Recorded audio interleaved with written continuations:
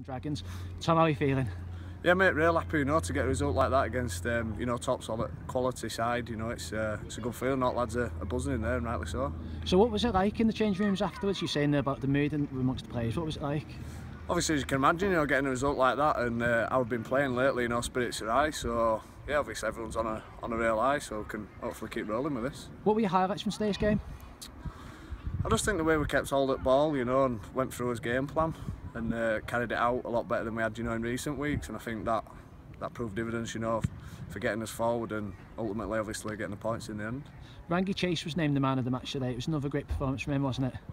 Yeah, you know, Raggy's one of them. He can pull stuff out from anywhere. You don't know what he's going to do at times, but he's definitely a player you want on his side. So yeah, he's going really well, he's Rang. And finally, do you think the confidence from today will be carried forward into the games ahead?